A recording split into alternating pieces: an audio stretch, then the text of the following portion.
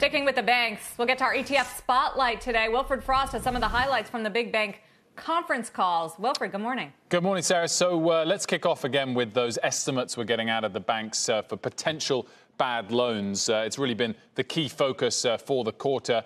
There they are for you, both in dollar terms and percentages of total loans outstanding. Now, yesterday, despite getting those quite impressively scary numbers, JP Morgan and Wells Fargo were up before their analyst calls. There's the JP Morgan intraday chart for the last 2 days. You can see it sold off significantly during the course of yesterday when the analyst calls started. And that happened because we heard from the CFO of JP Morgan, quote, that the build for those bad loans could be meaningfully higher in aggregate over the next several quarters relative to what we booked in Q1. It could get worse from there. But here is the CFO of Bank of America being a bit more optimistic on his call today.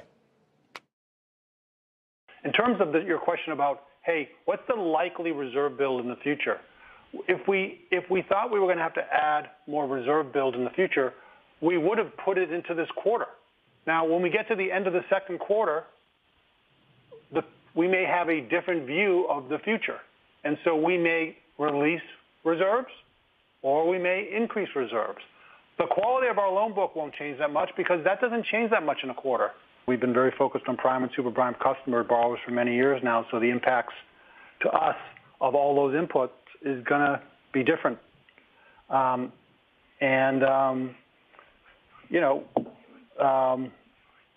guess that's what all the information I would want to give you about like one input or another.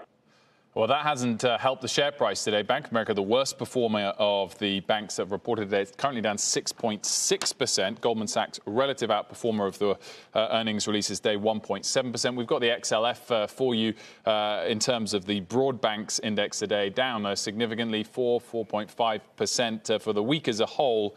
We're looking at down 10% now for the banking index, Sarah. Yeah, and I think that's sort of where, Wilfred, some of the bullish arguments on the overall market start to fall apart. We've seen this tremendous bounce, and people are looking toward, the opening day for the economy and the flattening of the curve on the virus and the Fed swooping in with trillions and trillions. And yet the banks are still, pretty deep in this bear market. So what does that tell us about whether we can actually recover here? Absolutely. I think the tone from all of the CEOs is that if and when we do reopen the economy, perhaps a month or two later than the market's expecting, it will be piecemeal at best. And that is why they're having to increase provisions for potential bad loans, because they think some people won't be able to meet those gains. And I would point again, 2 or 3 of the banks year to date down over 45%, approaching that 50% decline, which kind of paints its own picture about what investors at least feel is the outlook for these banks.